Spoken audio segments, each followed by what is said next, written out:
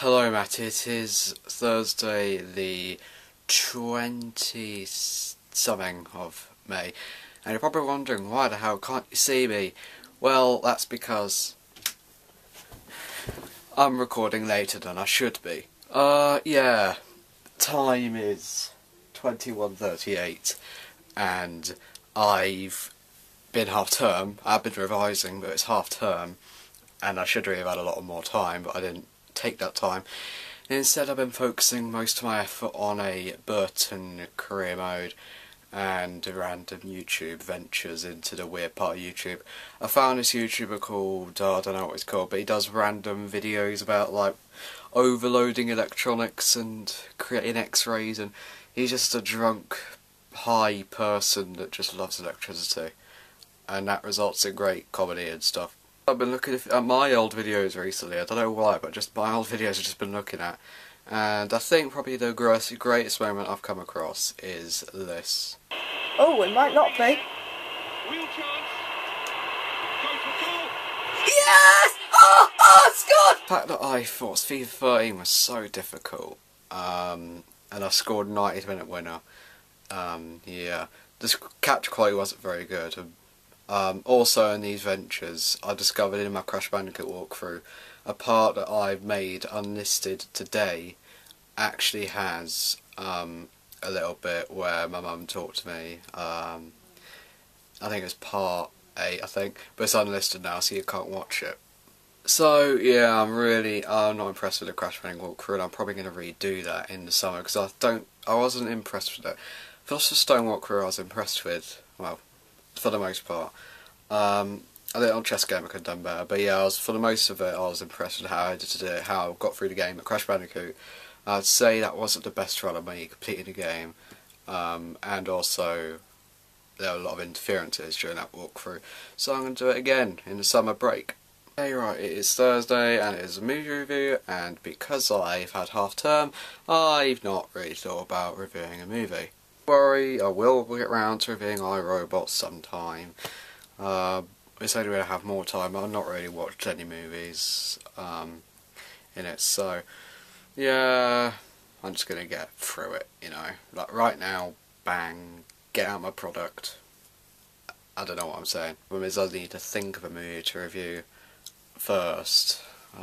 Nothing could beat the poster there, so not even the best reviewer, but yeah, I don't know what movie I'm going to review. Last week it was Eldorado as an emergency review. This week it's going to be...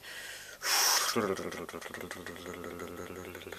don't want this vlog to be as long as my last couple of vlogs. I've just gone on and on and on about the movie in question, so yeah.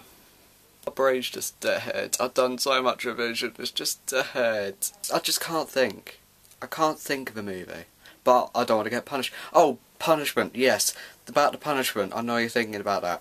Okay, right, I've not recorded the Mama bit yet. I should have.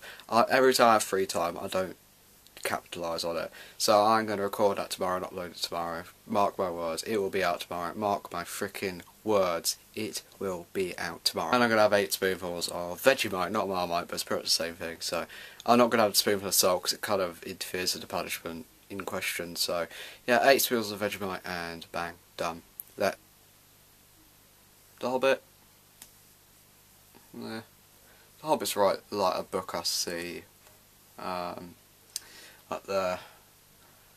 Yeah, you know what, I'm going to read the first part of The Hobbit, and then I'm going to review the next couple of parts over the next couple of weeks. Oh no, this might just be a one-off Hobbit review, so I'm going to review the first Hobbit movie, An Unexpected Journey, today.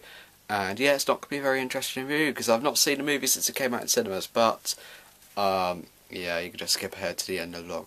Alright, The Hobbit, An Unexpected Journey focuses on Bilbo Baggins, who is obviously known for Lord of the Rings as the old version of Frodo. Now he is the younger, old version of Frodo.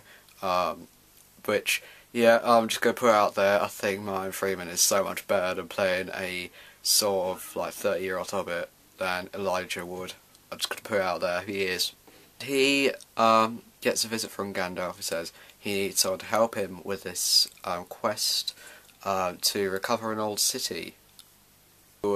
Bilbo agrees, and then a load of dwarfs come by, and you find out who they are, kind of, the company is, and then they go off on their journey to the city, and that's pretty much the thing in the 3 films. First film is they are going to the city. Second film, well, first film they get halfway to the city. Second film they get to the other half. Third film they try and keep hold of the city.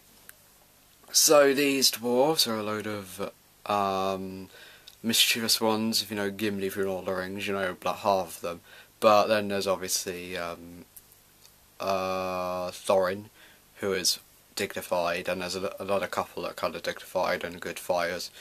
And they're kind of entertaining, but they're not really very memorable. I think Dwarfs and the Hobbit they should have only had like 7 of them. I mean, I know in the book there were 14, but I think they should have only stuck with 7 or 6. Here's what I think you should have had.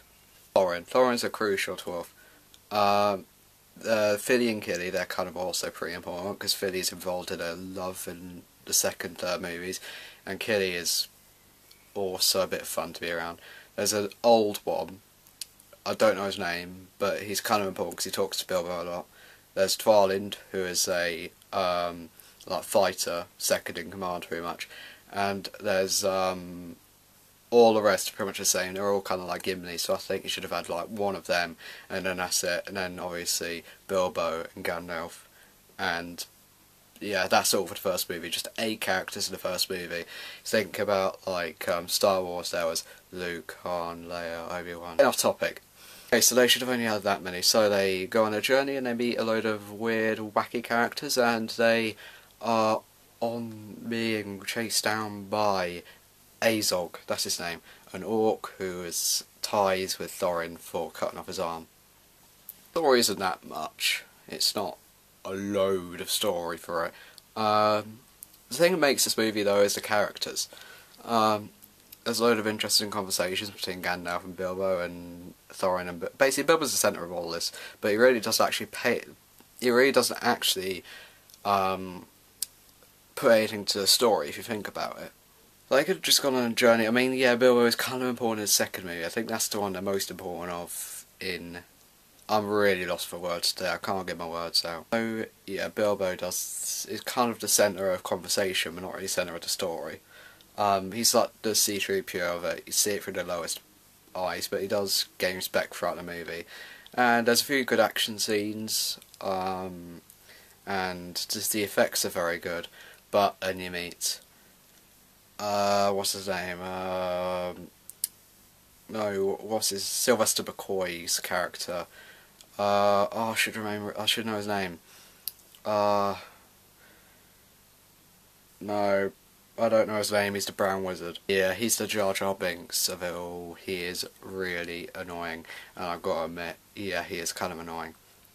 Not as annoying as people say it is, but I think he kind of lets the movie down, because he appears in a fair bit of the movie, and then the next 2 he also appears in, so I don't really get that. You know, it's a bit of a journey not reviewing the whole Hobbit trilogy, because that would take forever, and there are very different opinions for all 3 of the movies. The main complaint I have about this one though is it's boring. Holy crap, it's boring. Basically you wait 45 minutes to actually go on a journey. Well, the first 10 minutes is all backstory.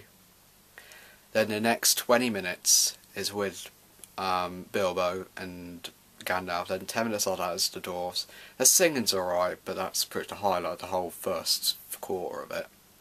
Then they go on a journey, walk about a little bit, go to sleep, get kidnapped, and then they get rescued. Kind of a good action scene. They go to Rivendell, which is like the capital, the Elven capital, and they say a load of mission stuff, and yeah, that's kind of boring as well. You don't really get into another action scene until you meet the Brown Wizard, and yeah, it does drag. At least there's a good segue into the second part, because at the end of the movie they do end on a, not an evil cliffhanger, unlike the next part. But yeah, they end on a kind of a cliffhanger, but it's a cliffhanger as in like, well, I'm going to talk about Lord of the Rings later on in this vlog series, but for now I'm going to say it's like those endings. Not overly evil endings, but they do draw you into a sequel. Yeah, that's pretty much The Hobbit Unexpected Journey. Not incredible. A few good action scenes, good conversation, but it's boring, and the Brown Wizard kind of lets it down.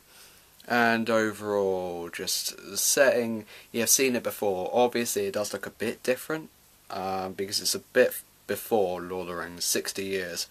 And there's a good amount of old and new between Lord of the Rings and The Hobbit. I think The Hobbit doesn't get the appreciation it deserves, so I'm going to say Unexpected Journey, I'd say a 7 out of 10. Okay, that's the vlog done, pretty much. Now, I'm sorry this has been a bad vlog. I'm not going to lie, it's a very bad vlog. But, I need to get out. Really. Because now I've been recording for 14 minutes and I've got to get it out. Anyway, it's my vlog tomorrow. I'll do the punishment and I will see you then. Bye.